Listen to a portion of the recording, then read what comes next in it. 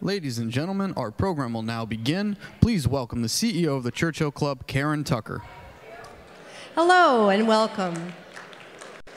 Thank you so kindly. Appreciate you coming out for our program tonight called The Trust Paradox, the Future of Privacy and Transparency in the Digital Economy. With us to weigh in are Chris Kelly. Chris is a longtime policy and privacy strategist, and also the former chief privacy officer at Facebook. We also have Jen King. Jen is director of privacy, the Center for Internet and Society at Stanford, and then Ruby Zefo, chief privacy officer at Uber. And here to guide them in conversation is Paul Roehrig, head of strategy from Cognizant Digital Business. We want to extend our special thanks to Cognizant for their help with this program, especially Kathy Abrena, Corey Olfert, Feather Hickox, and Paul Roehrig. As always, it takes a group of knowledgeable people to put these programs together for you, and we appreciate it very much. Thank you.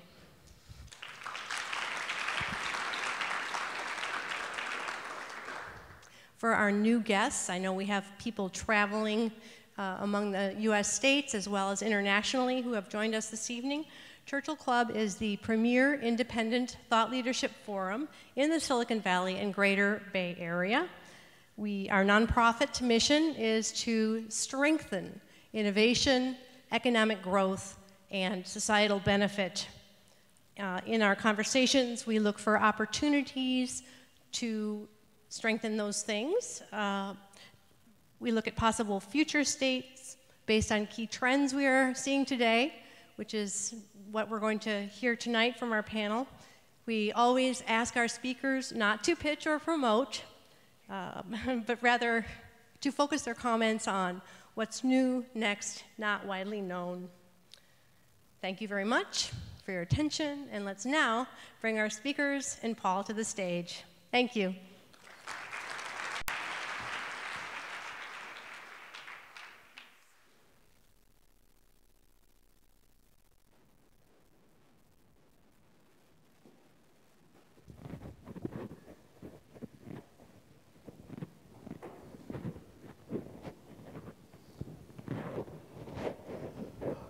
Welcome.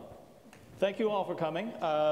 Tonight we're going to begin to not solve everything that could be solved related to truth, trust, transparency, and privacy, but we're going to give it a go. There is simply no bigger topic in any media channel right now. It's either the rise of national populism or what do we do about the new machine, the new internet machine that run on the internet that are creating more amounts of business value than the industrial economy of years ago. And it's changing how we're relating to companies, how companies create value, and perhaps even more importantly, how societies form. And in fact, putting a lot of stress on societies, which is why there's a huge amount of debate. And we're going to crack into what is the future of trust? What is the future of privacy? We're going to be as applied as possible, as practical as possible, and we're going to mix it up a little bit. If you've been to Churchill events before, we're going to go and ask some questions as we go and keep this as moving as with some energy and some jazz. Okay? This is where you would go. Okay. All right. Okay. All right. Trust, the biggest issue of our day. So who is responsible for our private data, for our own personal data? So let's just walk around the panel a little bit and start. What do you think? Like, who is responsible for our data? We're responsible for our data. So first of all, anyone who thinks privacy is dead, I will argue, if you will let me later on, that it's not. And if you're divesting, if you're throwing up your hands and privacy is dead, I'm not doing anything, shame on you. But also the people who want to use it. I'm responsible as a data steward for the data that I use. Right, okay, what do you think? So I think we're at the point where for individuals, the idea of being able to manage your data is kind of flown the coop. It's really challenging. So while we are responsible, I think we need to look at it more broadly than as an individual issue and start looking at it more as a societal issue and its effects on society. Okay, individuals, society, what about companies? Chris, what do you think? Well, so it's definitely individuals, societies, and companies. I mean, we've had a massive change in the background facts of the way that people think about the world. And so when you actually hold a supercomputer in your pocket that is a surveillance device inherently for what you would choose to take a picture of, a video of, a recording of, et cetera, you know that everybody around you has them. You know that you may be captured in them, especially in public spaces, but also potentially in what are normally private spaces. So there's a sense of individual responsibility that has to be discussed here. But we also have to talk about both the corporate and societal side of this, where we're engaged in a massive change about the way that people assume how something that they do will be recorded over time and what its availability will be, and how that plays in. There are people who've always abused that in a trust environment, lying about the things that they had said or did, and now if you've got a recording of that could actually enhance trust over time as a process. But you also have a situation where if you're supposed to be having an off-the-record conversation to set something up as a plan for the way that things are going to be set up in a political conversation, in a corporate conversation, et cetera, the presumption that used to apply there that this other person or somebody else couldn't discover that's changing, and everyone needs to sort of address that and say that the massive transparency era is here as well. And there are good things about that, and there are bad things about that. And we need to talk a lot more openly about that and the architecture that we want to build. Okay, but let's drill into this a little bit. So what I'm hearing is privacy is everybody's responsibility, right? But what I'm also hearing is that we're renegotiating what it means to be private. And this is nothing new. Humans have done this throughout the history of human society, but now we have machines that are amplifying, like you said, every conversation that might have been private, every picture that might have been private, every bit of geographic data that might have been private in the past. Now, it doesn't always have to be private. We're renegotiating what privacy and trust actually means. So how do we do that? So Ruby, from your perspective, what does that renegotiation mean? Do we need to discard our old concept of privacy, or should we try to protect it and recode our machines to reflect maybe antiquated or maybe not antiquated ideas of what privacy should be? Well, you already said it. First of all, I don't know that we ever all agreed on what privacy is. It's not an on-off switch. It's not black and white. It's extremely personal. It's extremely cultural. It's based on my experiences, my habits, my preferences. So I may want to post a picture on my Facebook page, which, by the way, I go in and I check my privacy settings all the time. I don't like it when someone tags me in their own photo. So I don't consider that a paradox. I consider that a contextual decision that may seem inconsistent to somebody else, but it's not inconsistent to me. So I think the first order of business is understanding that trying to solve this in some easy way that everyone is going to be happy with everything we do isn't going to happen. So going back to your point about transparency, I think the real problem with trust is that people don't understand what's going on, and why should they, right? I mean, it's like a real estate document. You're never going to read every privacy. I mean, all you care about is the outcome, right? I want the inputs and the outputs. I want a house that I like, and I want an interest rate I like. And all that sausage making, I don't want to know what it is, and it's too difficult, and I'm too bored. So I don't expect people to understand it all. I think expecting complete transparency in the sausage making is asking too much. But asking what goes into the process and making sure it's fair on the back end is certainly something we can all do. Okay, so that sounds to me like, I heard a couple things, so correct me if I'm wrong. So there's an individual agency that we all have to exert. And we can opt out of that, or we can not, we can participate.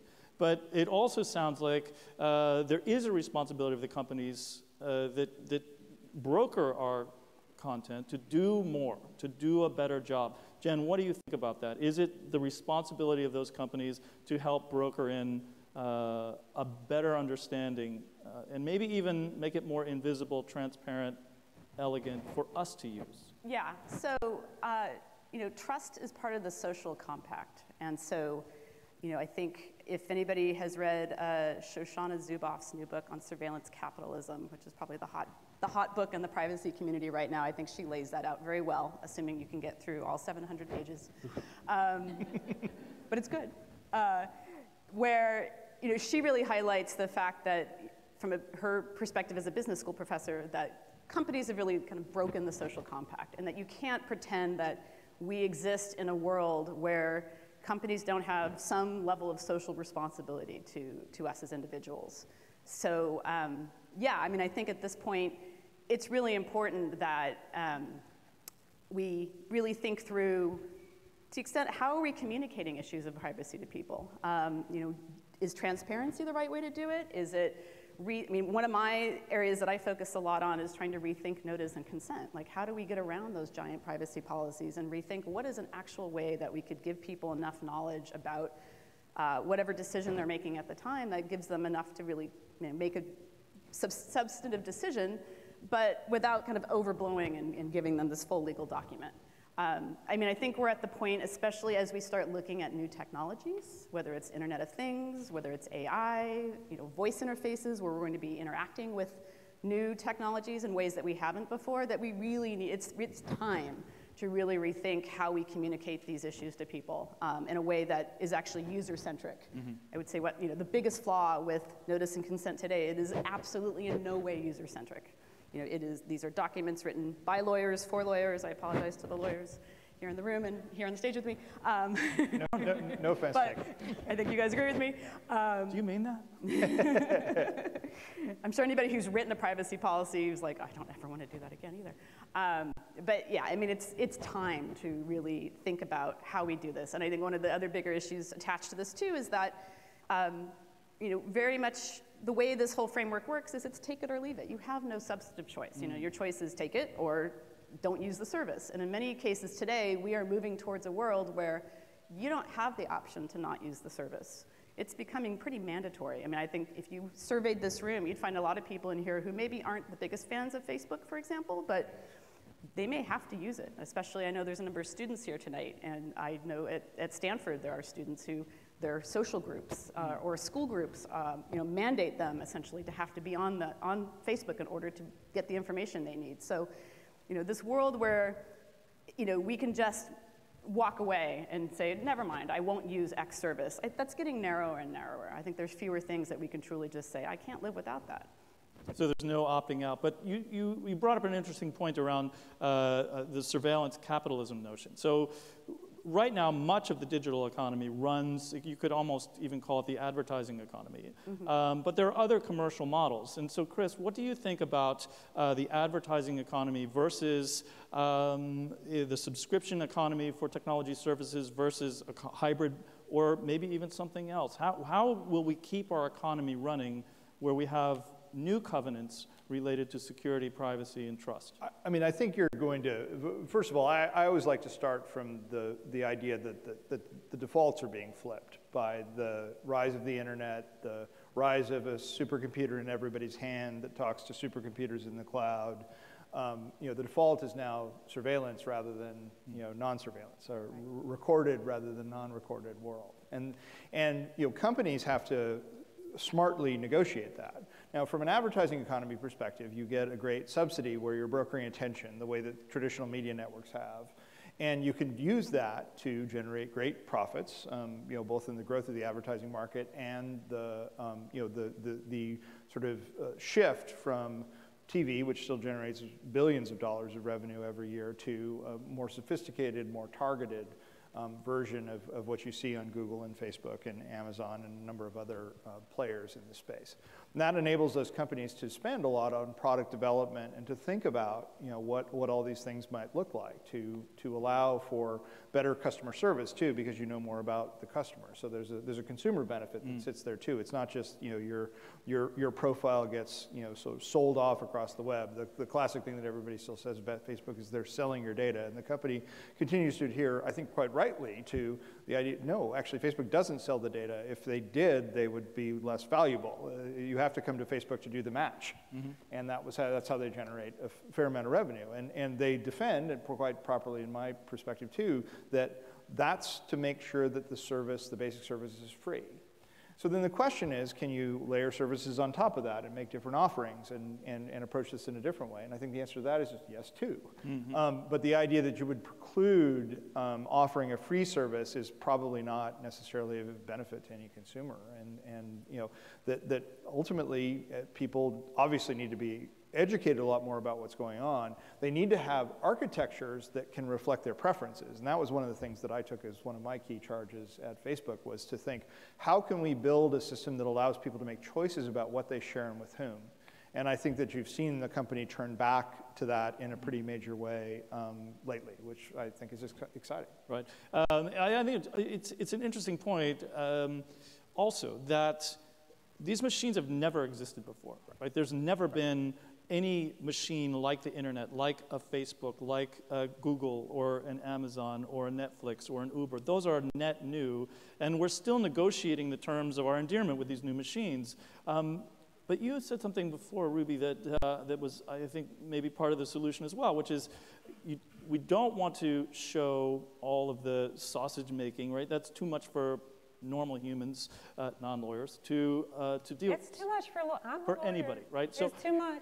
So, but you also said something about AI. So is AI, which has also been portrayed as potentially dangerous to society, but is it also part of the solution to give us more trust and privacy? Yeah, so first of all, can I just say a word about machines?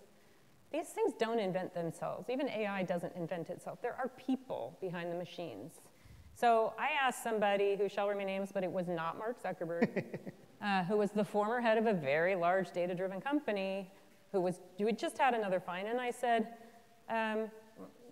given what you know now and looking back at the history, would you do anything differently about what you do with people's data and how you treat the customers? And he said, nope. We do everything we do for the customer. As if he knows, he knows what's best for you. You're all the same, and I'm going to tell you what you want. Now, I feel like if the same company were owned by Oprah or Jimmy Carter, we'd all be rushing to buy this stuff off the shelf, right? Because they're trusted people. And that's why you see Tim Cook out there now latching onto that concept and saying, I think privacy is a fundamental human right. I am building my products around that concept. If you want a phone that respects your privacy, come get one from Apple, right? So I want to bring this back to the fact that humans are full of bias. It's humans behind these machines, and if we want to fix it, we have to fix humans, and I'm not sure how to do that. But is that correct, right? So saying that we have to fix humans seems like kind of a hard threshold to pass. Yes, it is. Right? So let's assume that human nature may not evolve as quickly as our AI systems. But is AI part of the solution? Jen, is AI part of creating more trust and privacy, or is it just, are we headed in the wrong direction? We need to actually unplug and go back to churning our own butter. Hell no. Hell no. I don't know how to churn butter. So Never gonna churn butter. hopefully, Work on that. hopefully. I like my dishwasher and my washer and dryer, although I don't want them to be smart. So I tend to think of it as this. So I would say, actually, I don't think humans are defective. We're doing what we've always done. And I think this is also one of the things that gets miscalculated maybe when we think about privacy, is if our natural state is to not disclose. Disclosing is what humans do. I mean, we all disclose to each other in many contexts all the time, whether it's the clothes we wear and our hair. And, I mean, this is all signaling that we do as human creatures. And so, technology is a layer that we're building on top of human society, and it doesn't have to determine what we do. I mean, it can bend to us. So I would actually say the humans don't need fixing. The tech companies need fixing to some extent. And part of where I feel optimistic about that, honestly, is with diversity and inclusion, because I really think that we are seeing the results of an industry that has been built by a very narrow segment of society, and that as we open up tech companies to represent a much more diverse set of people and opinions, we may really see some change in how people think about these issues. But is AI the solution? No. My instant reaction is no. I think I am, optimistic that there's so much focus on AI right now, from the point of view that the actors involved seem to really understand that it's a high-stakes venture and that they can't screw it up. And what I hope comes out of that is a better way of thinking about transparency, because I think that's one of the most crucial issues out the gate with AI, is really the fact that we need to understand how these algorithms work and how they arrive at the decisions they make. And I think right now we see that very critically in the criminal justice system and in areas where we're seeing algorithms come in and try to make decisions about sentencing, for example. And right now you're seeing that play out in the point of view of like trade secrets and companies not wanting to reveal their hands to how they make these things, and yet we don't know why person A is being sentenced versus person B, other than the biggest thing we know is that it's making predictions based on the data we have, and what we know about the criminal justice system is that it's inherently racist. And so you have a system that is capturing those inputs and creating outputs that basically keep perpetuating the system we have without us being able to look at that and say, why is it doing that? So I guess I'm optimistic that the players here really do understand that it's a high stakes question and that it's not something they can just bumble along the way I feel like we've bumbled along a lot of the internet so far. So, speaking of high stakes investment, Chris, I mean, this is your world is about investments. And Jen, you also raised a great point about inclusion and diversity as a potential partial antidote to an erosion of trust and privacy. You're funding companies. Is that what you're seeing? Is this part of the antidote to improve? How are you seeing that? There's a deeper and deeper understanding about how important getting this right is, and I think that there is an openness among a number of different, large influencers and everybody who comes up through the industry. And one of the best things about the Valley here is how how they'll celebrate a 20-year-old who comes up with something, and it doesn't matter sort of that they don't have the pedigree, the right backing initially. And then obviously there's signaling that happens every step of the way over time, and things kind of move up, people move up the ladder. But for the most part, it's exceptional people with exceptional insights, and that's how you build to massive numbers of people using your product over time. But that has to evolve too, and I think that there's an understanding among those who have sort of gone through that process and successfully that the goal is not to cement everything in, it's to think about how things should evolve and how you continue to make sure that you're connecting with people over time. This is the first time that we've ever had massive interconnection among human society at distance. It's always been localized. It's always been people sitting in rooms together conversing. Now you have again, the supercomputer in your hand that connects anywhere at any time, and that's going to get even more enhanced over time.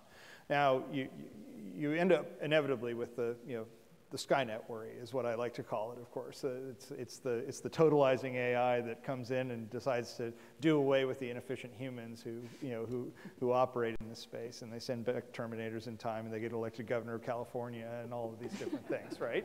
So it's a real worry. You have to worry about the ethics of these things and to think about them. But the idea that all of these things inherently sort of run towards the bad is just, it's all in our control at the end of the day, that there are choices that we can make, and the transparent debate about that is a very healthy part of figuring out how to do this right. Well, I will be afraid of Terminators when the electric door on my minivan works consistently. I think that we're just not there yet. Minivan. Any van, right? So I got 2 kids, and I drive them around. So look at you go. Huh? So what just happened? Are there any questions? So this is good. I could keep going, but I'm sure that there are some burning questions in the audience. Yes, ma'am, you in the back there would be great. Oh. We should have a robot do that. Hey, I'm Lisa. Thank you guys for sharing your thoughts with us tonight. I think one of the things that I'd love to understand is for folks who have made decisions about user privacy, how do you go through that process? So maybe to make it a sort of real example, like if you are looking to collect a particular piece of data that you don't already collect, how do you think about that, and how has that changed in the last few years? Yeah, so I can tell you what I've done. First of all, I'm always looking for a principal basis for the collection, which is going to be how's it going to impact the user experience. And I find that now, with all the differences in laws and the lack of harmonization, that to at least be a relatively consistent basis. If you take your Uber from California, you drink too much, you decide to go all the way to Vegas, I don't want what happens in Vegas not to stay in Vegas. You should have the same experience over state lines. So I'm not trying to specialize my products for any particular nuance of the law. I mean, I want to be compliant, but I want to do more. I want that to be the low bar. So my first question is, how is this going to impact the user experience? And a specific example is, we thought it would be a great idea to give users the option to have their contacts and calendar imported into the app. Guess what? People know likey. So we took it back out. That's how you do it. By the way, people tell us all the time what they like and don't like about it. Go check your Twitter feed, so it's not hard for us to figure out. So that's very interesting. So it's a test, react, test, pivot, test, pivot. Sometimes, because we think we know, right? I mean, we do focus groups. We have data scientists, right? We're trying to make it nicer for you and easier for you and more convenient for you. But that doesn't mean that the majority of the people are actually going to like the way that's instantiated. And so if it's not essential to the service, I mean, there are certain elements, we can't pick you up if you don't tell us where you are. But if there are other elements that we're offering to you as a convenience and you don't like it, that's the great thing about an app. It's much more flexible and you can take things in and out. Chris, what about you? Are there cases where maybe you've learned something, or you've decided that's data that we don't want that data in? Well, I mean, a lot of it is about thinking about architecture. The last thing that we launched before I left Facebook to run for a regulatory position, Attorney General of California, was the per object privacy that we had where you could select the audience for every post that you had. And the goal was to be maximally empowering of individuals to make that choice on their own. And so you want to think about how the various products that you build are going to be used in an average consumer environment. And you do user testing, you do feedback all the time, and there are these amazing feedback loops that operate through Facebook and Twitter now. One of the best things that we found when we launched Newsfeed while I was there was that the protest groups it was students against Facebook Newsfeed, because it was still a college-only product when I joined. And so Students Against Facebook Newsfeed grew to 1 million users as a group because it was promoted in the newsfeed. I mean, it ended up being this amazing feedback loop, and you have to pay attention to the way that your product is used to deliver feedback too. And then sometimes, as in the case with Newsfeed, we sort of said, look, everybody try it for a while, and let's see what happens. And now, feeds are the predominant way that people experience these things on their phones. Great, great. I saw some other hands. Sir, yes. Where's the?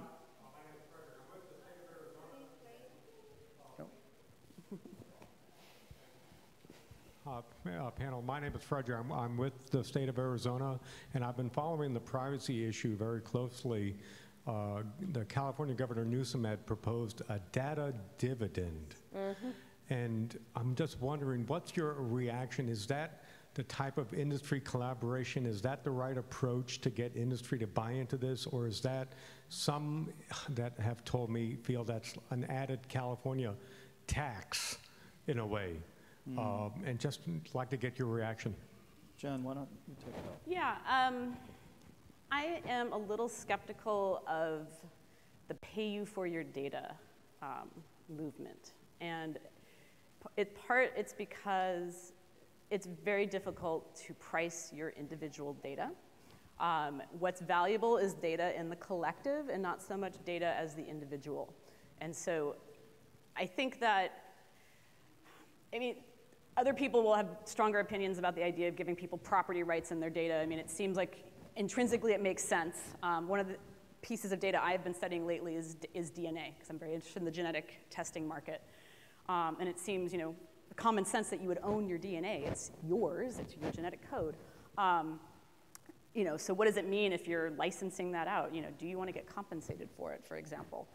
So I'm a little skeptical of that proposal, mostly too because I feel that as an information management problem, the last thing most of us really want to do is to manage our data. How many of you actually organize your photos? Anybody? Yeah, how many of you have smartphones full of photos and there's no rhyme or reason to it? To some extent, we are using algorithms that we're trying to organize them on our behalf because we'll never do it on our own. I feel like most of us are not interested in actively managing our data, so it becomes something you kind of delegate. That said, I think it's something I think we may have to revisit in the longer term, and I'm going to use the B word, blockchain, only because I feel like this is one of the few areas that I feel like blockchain could potentially be useful in the future, which is being able to kind of track our data and basically have kind of data custodianship. So a company takes your data and essentially they have to watermark it, for lack of a better word, or basically, authenticate it in some way so you're able to track it as a unit from, where it's been. So you have a better sense of where is your data.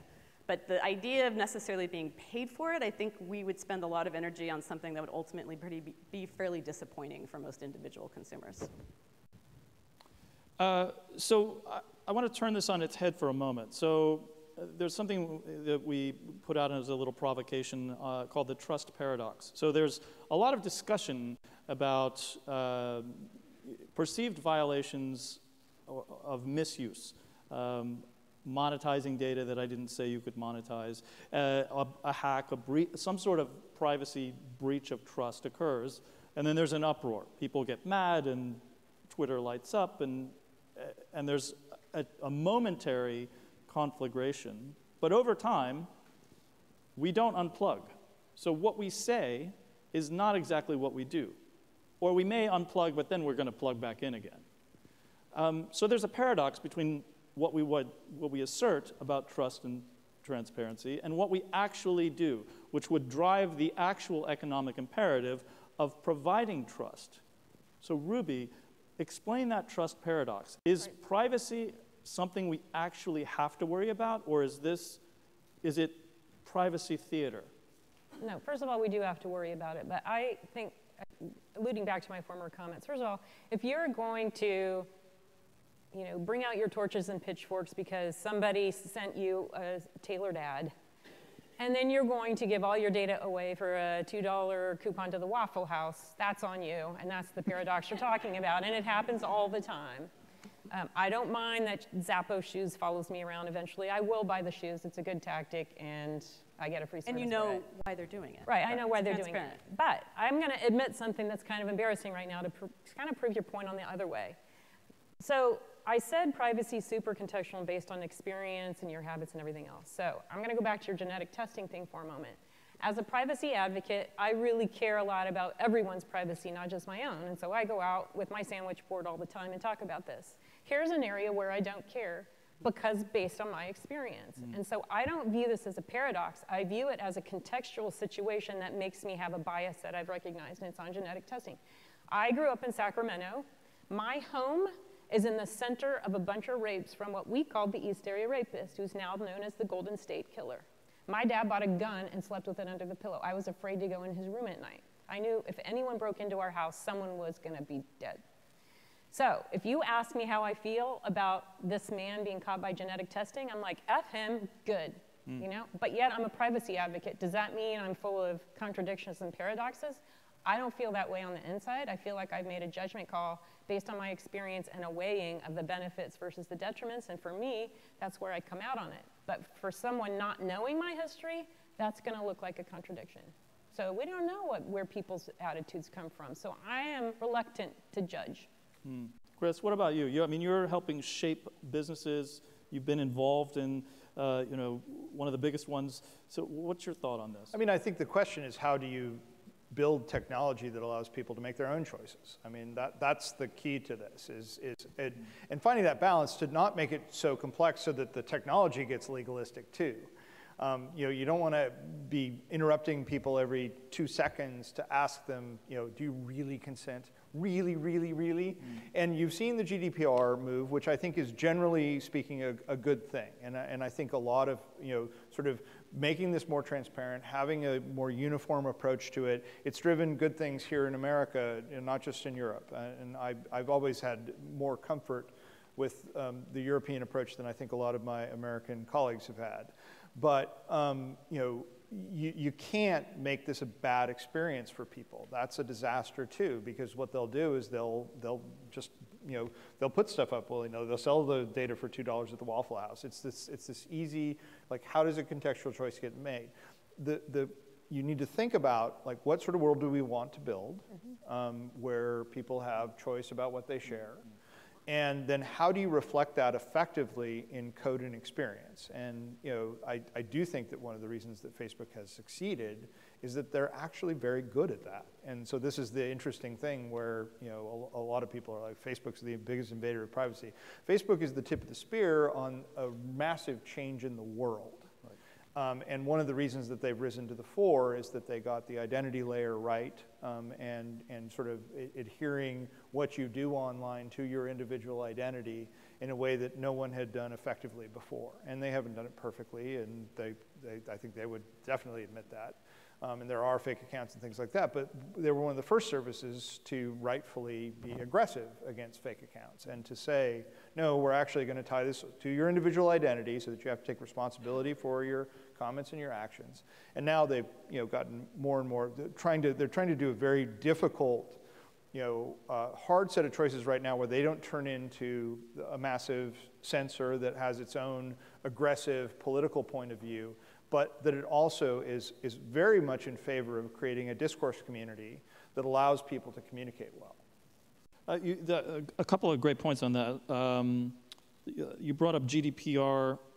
One thing, and I think it bears kind of keeping in mind, is this is really hard, right? Yeah, yes, we haven't invented these, and it's really hard. So, and I think you're absolutely right. I mean, some of the big platform companies take a lot of heat, but they're arguably the first, and I think they're doing, by and large, a good job of trying to react. But the issue of regulation and policy, I think, Jen, I'd be interested in what you have to say about the role of regulation, right? GDPR is one of them, but more and more regulation, industry regulation as well as legislation within different governing entities is coming up and saying, look, we don't like how this is going, we're going to impose rule. So what are your thoughts on regulation helping or hurting the move to better privacy and trust management? So one thing I would want to clarify is what we mean by trust. And so I think we talk about trust a lot in this space as if people are individually trusting these companies like they trust people. And I don't think that's right. At least my own research would argue that that's not how people think of it at all. It's not like I have a personal relationship with Mark Zuckerberg, and when I think, he might be the exception because he's so well known, but Tom from MySpace, your first friend. Yes, exactly. But for the most part, nobody knows what MySpace is. I taught a class not long ago, and I said eBay, and half the audience or half the students were like, "What's eBay?" Ooh, I know. That's college today. We're getting old, people. So I have a minivan, and now I want to go to Waffle House in my minivan. So and give up your privacy as well, for $2. For $2, yeah, why not? It's a good waffle. I'm sorry. No worries. So trust. So trust is one of those things that is not so much about our personal feelings about the company. Trust is more what I'd call structural, meaning what are the things that kind of enable trust? And some of that's trust in institutions. We talk a lot about there being an institutional trust crisis in America right now because we have less faith in government, less faith in it to be effective. I think all those things kind of feed into kind of bigger issues of trust that even affect this space. And so given that when we talk about trust, I mean, part of it is maybe your individual relationship with a company and how that company treats you, but it's also related to all these structural issues. And so from that point of view, what I find in my own research is that people are looking to the law when it exists, and oftentimes they don't understand that the law actually doesn't, in the US at least, that we have very few laws that actually protect you and the information you divulge online. They are looking to kind of structural ways that they think they can, that they think companies will react. So one of the things I hear often is like, well, I'll complain on Twitter if the company does something I don't like. And so that really is going to the court of public opinion and thinking that companies can be punished for their actions by basically embarrassing them. And so just this is a way of saying that I actually think legislation is an important part of the puzzle. And it's sorely lacking, I would argue, here in the US. And especially, I think, you see that in kind of the worst corners of the market. And that's where I think of online tracking, the ad tech And I will just say right up, like, I think a lot of what ad tech does is really sinister to people. I mean, people don't like it. They don't like the sense that they're being tracked, and they don't understand who's doing it and why. I mean, your shoe example is, that I think is the best possible example, in the sense that when people get tracked by doing some behavioral tracking, at least you know right now that I looked at the shoes, now the shoes are following me. It's a feedback loop. I get it. I might think it's annoying, but at least I get it. The whole meme we've had around, is Facebook listening to me, I think is a really good example of where that's gone over the edge, where people just don't understand. Like, why was I just talking to my friend and suddenly I'm getting ads about this? You know, and I can explain why, if anybody cares. But it's, but it's just to say that, you know, people don't like that. And so where we see the kind of worst, the excesses, I think, are in the data brokerage, you know, online tracking, where it's kind of a race to the bottom. You know, we talk about data being the big oil, and I think that's where we see people really aggressively pursuing it kind of with no boundaries. And so to some extent, I feel like legislation is necessary to rein in a lot of practices that are exploitive and really don't respect kind of people's boundaries and where they want their information to go. In terms of like individual legislation, the GDPR is a big, complicated thing. I've been spending a lot of time the last couple of weeks looking at the California Consumer Consumer Privacy Act and trying to make sense of that one. Good luck. Yeah, it's it's been challenging, kind of thinking that one through. So, you know, the big question is that I just got it today in another context. You know, are we going to see federal privacy legislation? You know, there's a lot of people interested. I've talked to members of Congress on both sides of the aisle. Everybody says privacy is a bipartisan issue. I think that is true. Whether we'll see something at the federal level before the 2020 election, I think that's the big question. I mean, and the thing is, even though we do see people on both sides of the aisle caring about this issue and wanting to do something about it, you know, I think we have a very dysfunctional Congress at this point that even with the best intentions, I don't know if we'll see something soon. Right. At least not before the CCPA goes into effect. All right, so, but certainly a necessary player in managing whatever our definition of trust is and transparency. Okay, so let's get, he's already got the mic. I'm ready. So I ask this question as, I would say, as a recovering advertiser who steered hundreds of millions of dollars to the social platforms, and now as someone who's also written a book on trust. So we just talked about all of us human beings as having cognitive biases, and that's a challenge in this era. We also just, and I thought you guys expressed it wonderfully, talked about how government is moving in the right direction with legislation, but we all remember how Washington works, and it's going to be a long journey to that point. Today itself, the federal government announced that they're going to go after Facebook over certain discriminatory practices around advertising. My takeaway is that every stakeholder in this equation, there are issues. I don't have confidence that the platforms will necessarily rise to the occasion. I think government will be too slow. I think we human beings are imperfect by definition. So it seems like a depressing state. And my question is, am I thinking about it the right way, or is there more hope? Chris, are we should we be depressed? should we be depressed? Bring him out of his depression. Right. No pressure. So, look, there are always going to be challenges, and every platform is going to be misused in a variety of ways. And the question is, can you design against that well? And the law has to play a role in thinking about how you design against misuse well.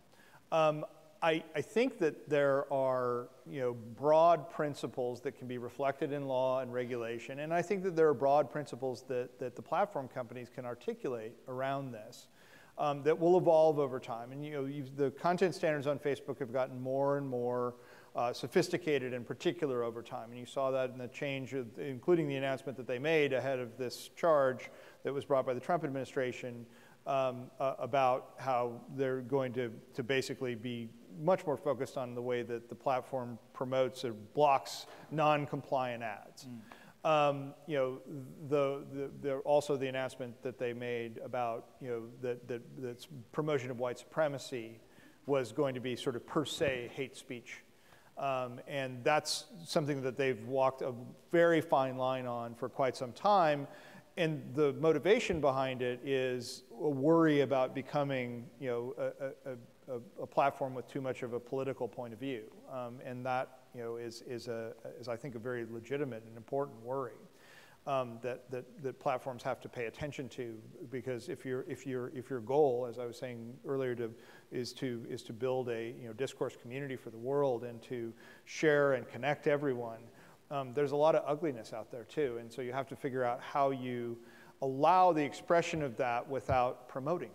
And that's where a lot of the distribution discussion and controversies have started to come in. So I'd say I'm long-run optimistic about this. I wouldn't be depressed in the long run, even though some depressing things are going to happen, because people do depressing things. I mean, one of the key things that I had to deal with when I got to Facebook was the epidemic of grooming of especially teenage girls and boys on MySpace and Facebook.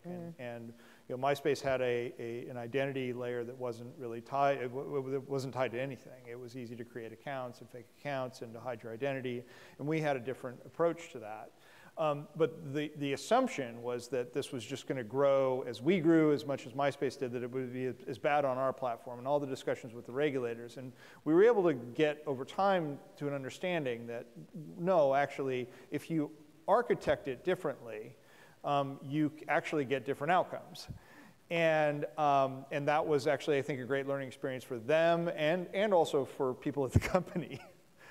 Because there were certainly people who wanted to say, oh, we just can't take any responsibility for that. It's like, well, maybe we shouldn't have legal responsibility, and there are good protections still for platforms, and there should be legally for being held legally liable for what third parties do on your platform.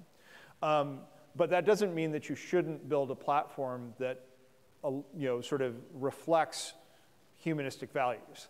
And the question then is how you do that effectively. And we experimented with a bunch of different ways to do that effectively, including allowing users to vote on the terms of service, which nobody remembers now. They'd have to read them. But we did in fact try. Well, exactly. Yeah, we did try this, and I think you've seen a little bit of a return to that on the user content issue, where there's going to be this panel of 40 or 50 experts who are sort of qualified as a Facebook Supreme Court on appeals, which I think is fascinating, and I think it would be great to see how they implement that. Oh, so that's a very interesting response. In spite of or because of the difficulties of wrestling with these very fundamental issues of what is trust, what is privacy, and how do these platforms all over the world in every industry actually encode our social better selves. And in spite of the bumps in the road, and some of them are pretty significant, it's still a song of hope, right? And so what about you? I mean, you're at the front lines of this right now as well. So what do you think? Do you have a sense of optimism or? I am probably the Pollyanna of privacy, which is hilarious because I'm a totally cynical, sarcastic person. But I am, and in fact, just to give people hope, I've been going around giving outlandish percentages of chance that a federal law will be passed this year, just to give people hope. Today, it's 30%.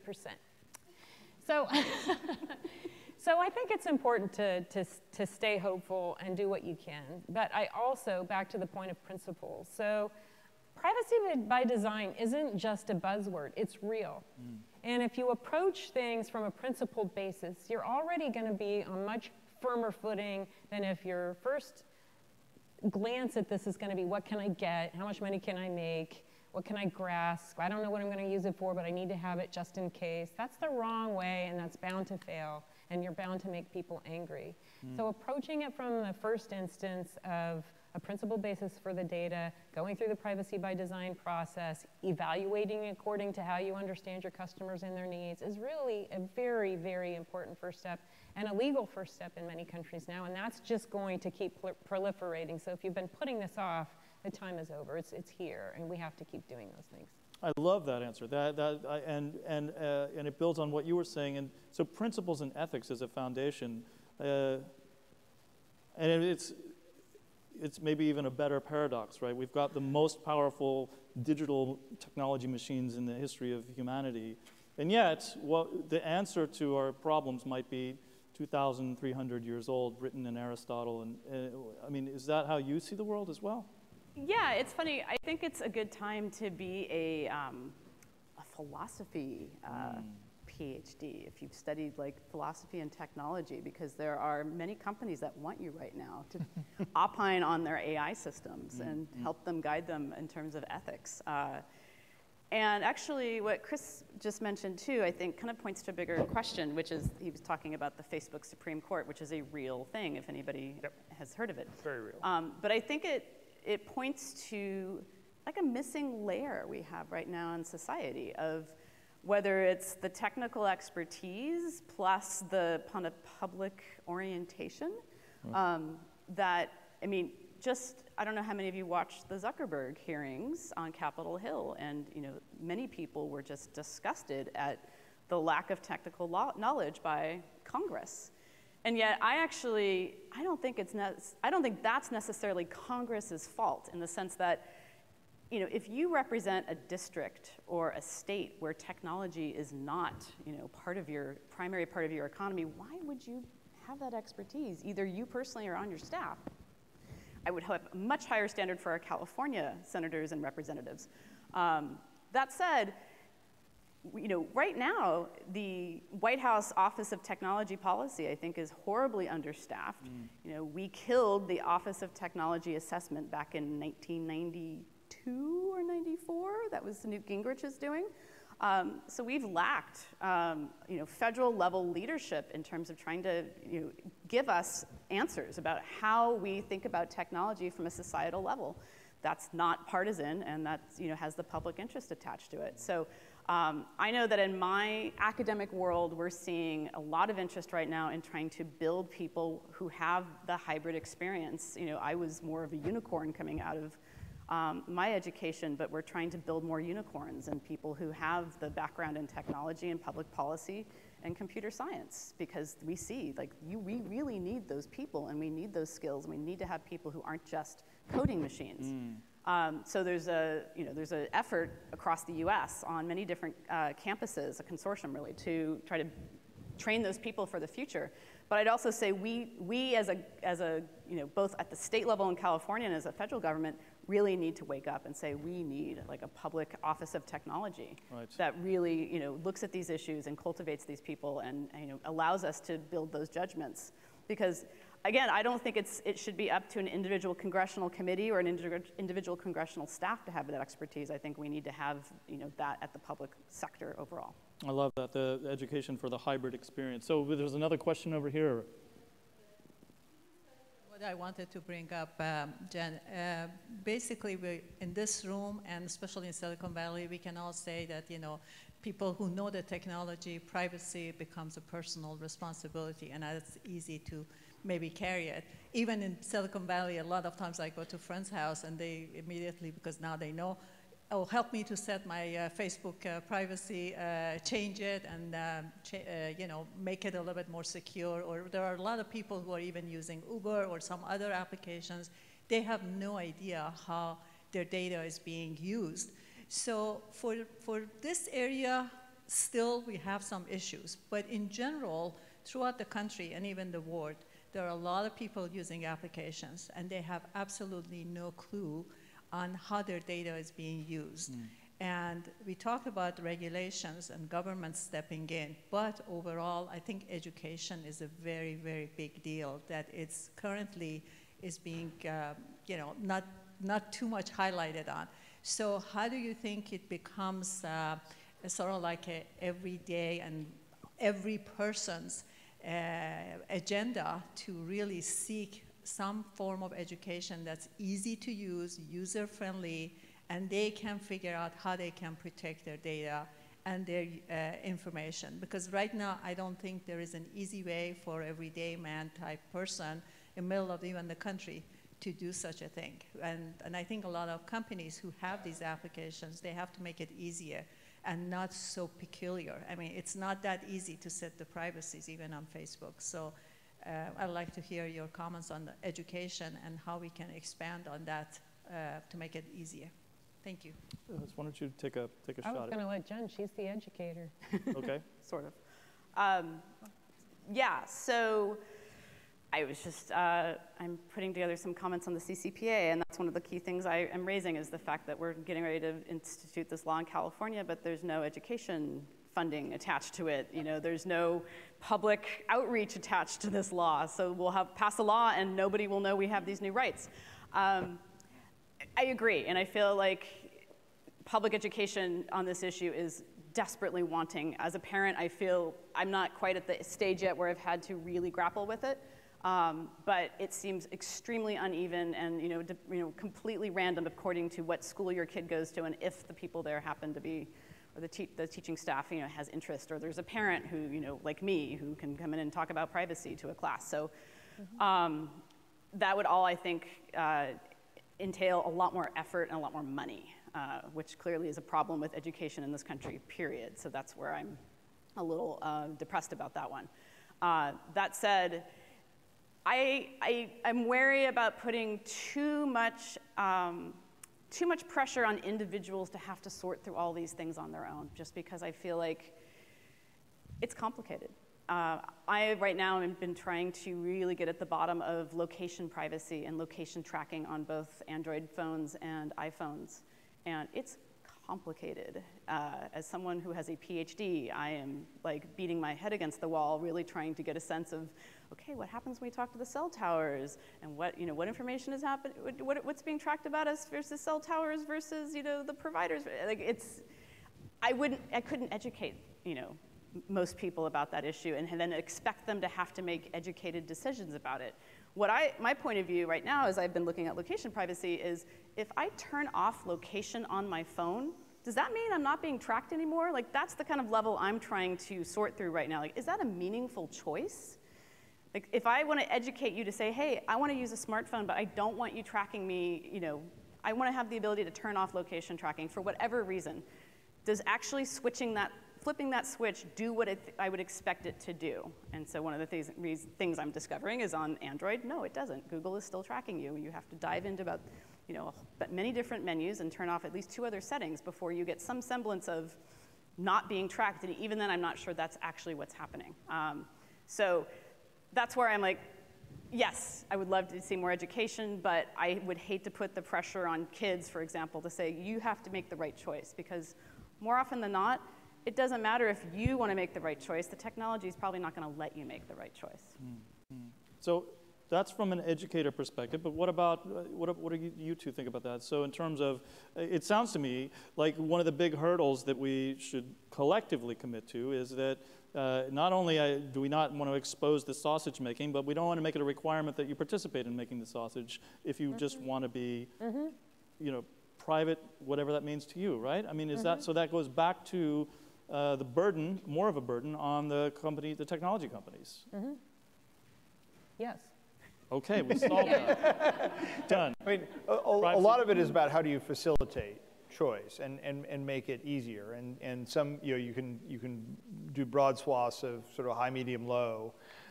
You always have to deal with the corner cases, though, in some ways, because, I mean, fear drives a lot of corner cases. The joke that I always used to like to tell in spaces like this is, I just want to tell you all in advance, none of you can tell anyone I was here. That's my privacy setting for this setting, right?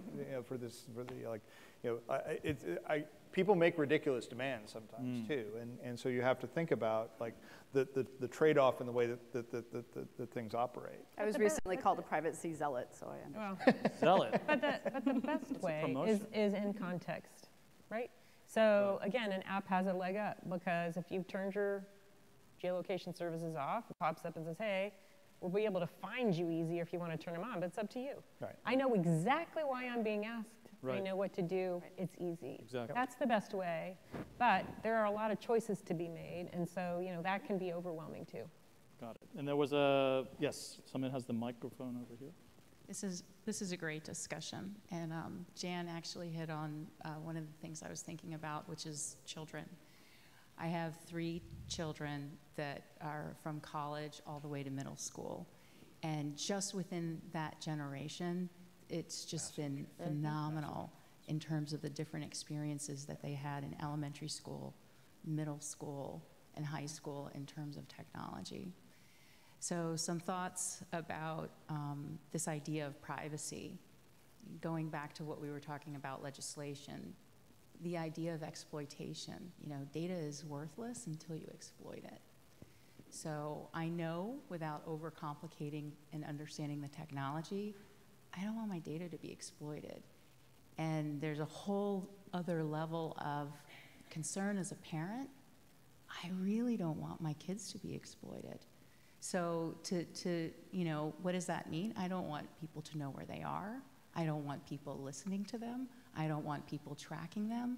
I don't want bad actors following them on social media. So there's basic things without even understanding, you know, what the technology or what the privacy setting is. I know that I want to keep my kids safe.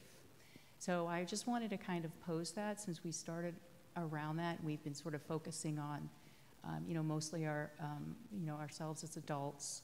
But do you think that there's going to be a faster move to really kind of harness in this exploitation of data because children now are being exposed at younger? I mean, it's happening in elementary school now.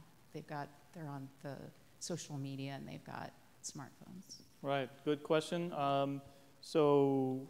You want to go? I'll jump in. Look, I have an 8-year-old and a 10-year-old, and watching their experience as they play on their iPads, and you know, there's the screen time worry and all those discussions. But then there's also the how do you interact, and we have let them interact with friends online in a very sort of controlled environment. On Minecraft especially is where a lot of this happens.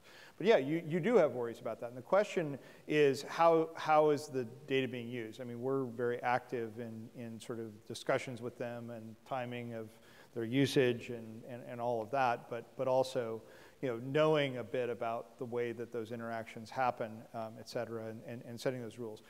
You know, COPPA here in the United States, the Children's Online Privacy Protection Act, sort of has scared most companies off of deep data collection for under 13s and almost the impossibility of doing, you know, verifiable parental consent.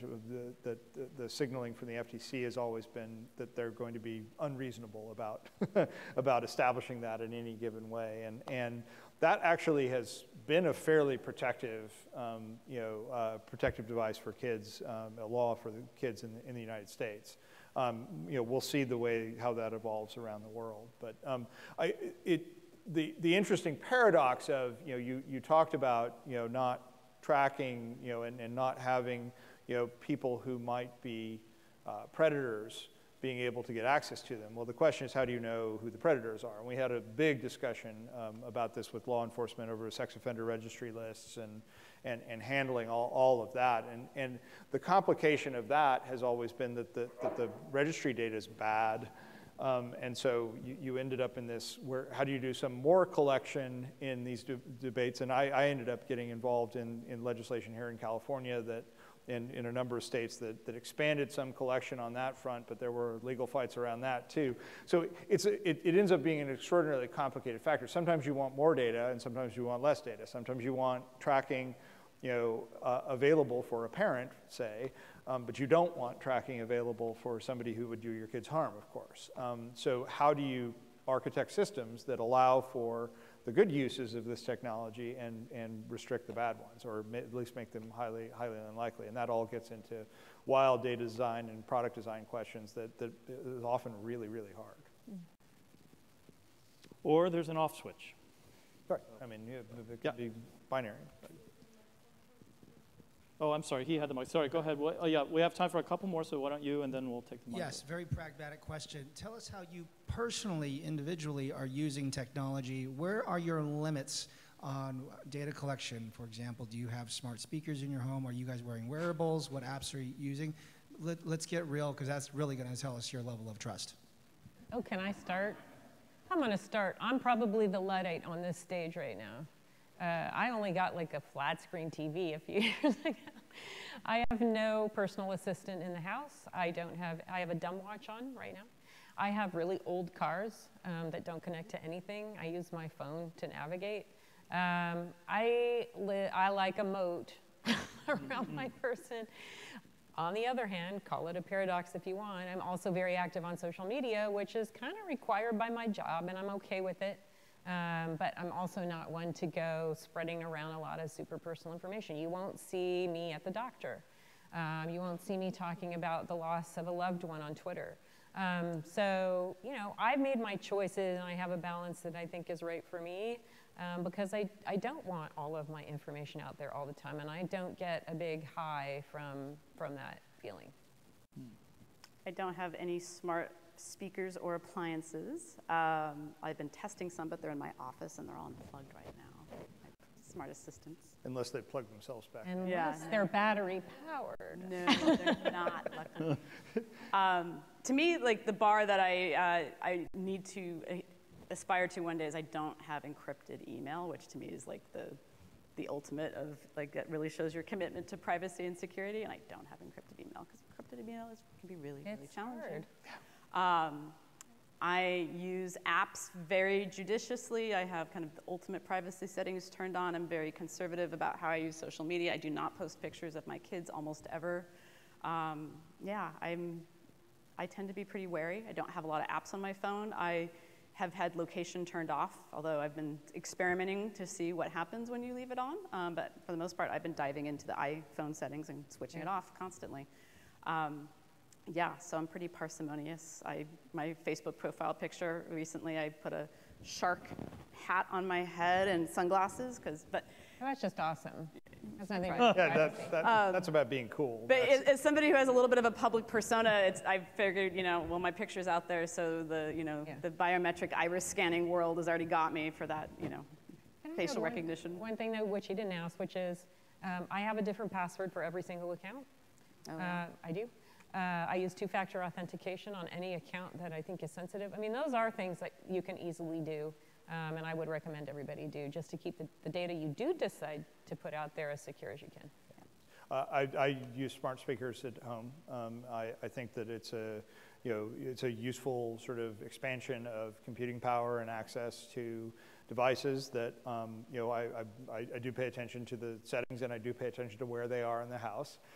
So they're only in the kitchen and things like that. But I think it is important to me to sort of experimenting with that. Very sort of data driven. I've got my smart Apple Watch. Only the version 2. I haven't upgraded to the 4 yet, and so I don't have full EKG or anything like that yet. I'm pretty use a number of different apps mobilely. I'll set some settings to turn off location at times, but for the most part, I operate pretty openly and mostly use platforms that I trust. I mean, two-factor authentication is a critical part of making sure that security is maintained, and that has stood me in good stead so far. So it strikes me that everyone, the key takeaway from across the three panelists is that there's an active management, right? There's nothing passive about it. It's a real expression of agency, and they've thought about it. But there's also, I think, a recognition from the dialogue that we had. There's a recognition that the software has to be better. It has to be more human-centric. It has to be user-friendly. And there needs to be a legislative construct around which all of these interactions to make sure that there are more stable guide rails set up, I think. So I think we have time for one more question. I think about it. Yes. Yes. So I had a really quick two-part question. One is in the mobility sector or system, people are trying to visualize trust. Your car is going to care about you, et cetera. I would love to know if there are good examples of visualized trust, and I mean art, aesthetic, mobility issues, but not cars necessarily.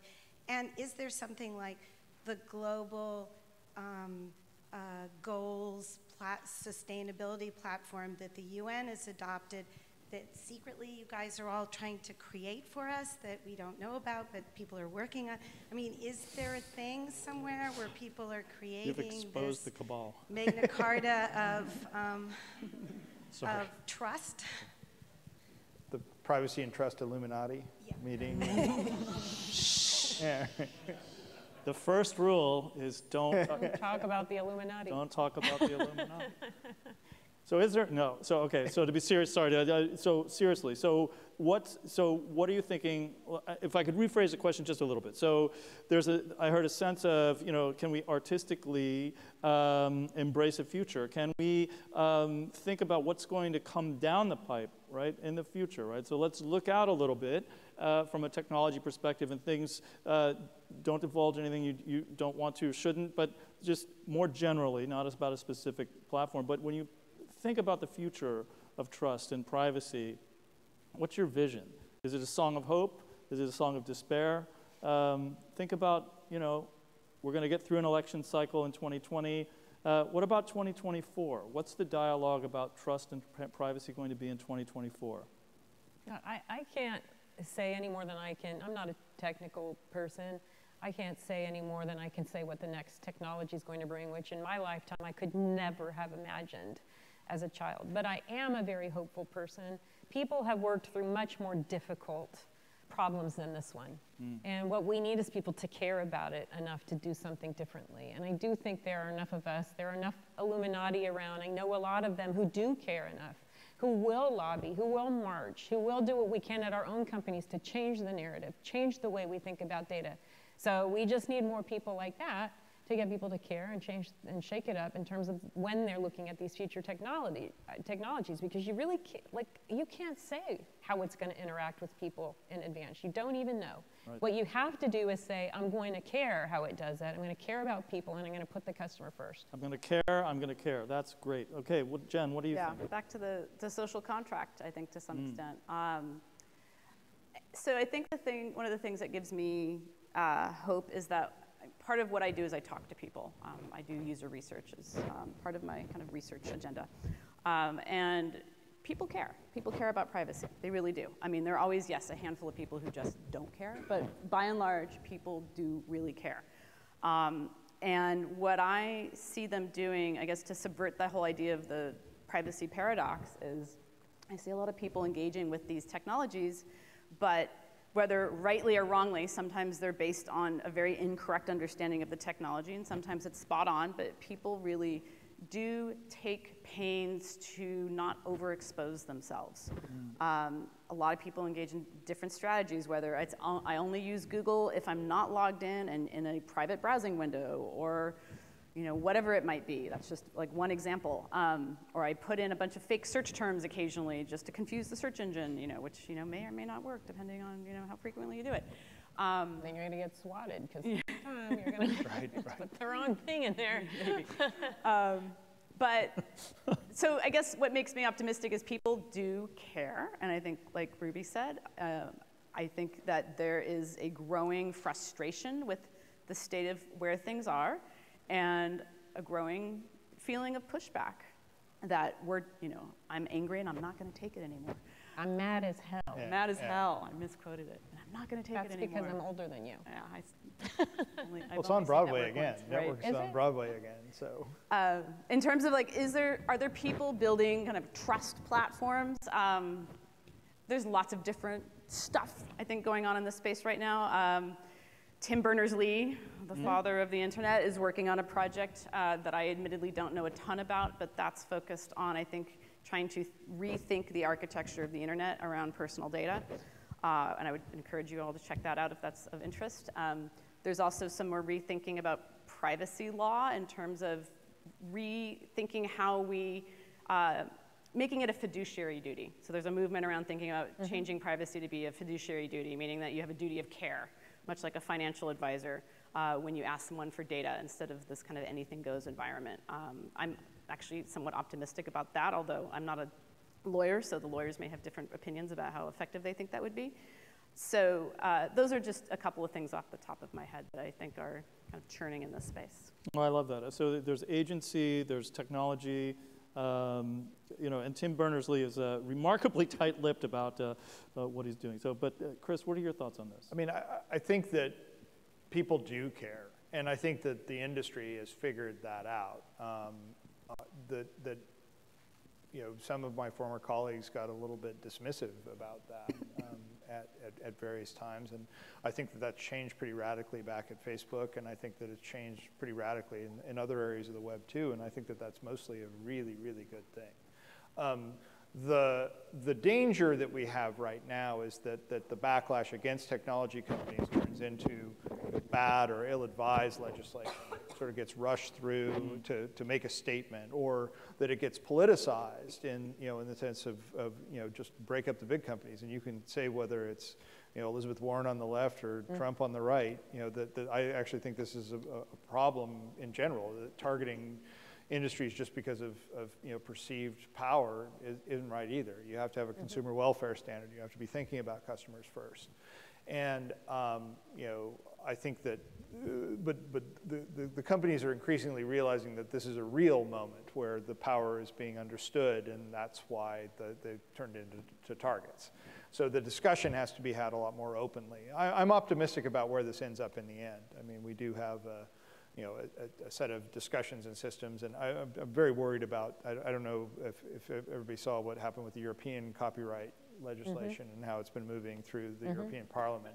It's really awful stuff, actually, in terms of the way that, that it will restrict speech online, and not very well thought out.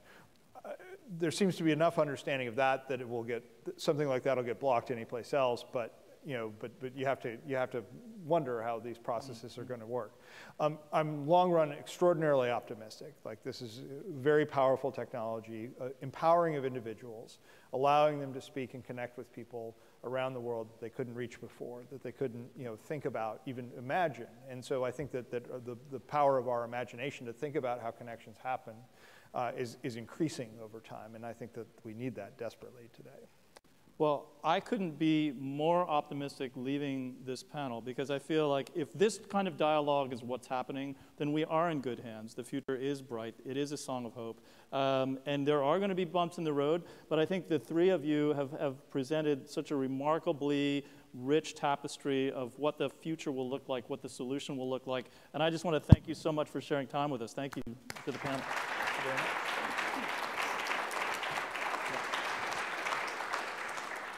Thank you so much, Paul, Chris, Jen, and Ruby. We really appreciate you sharing your perspectives with us so candidly, and Paul for guiding the conversation so well. As a small gift for our speakers, we have for you tonight, of course, the coveted Churchill Club speaker t-shirt. Sweet. Yes, sweet.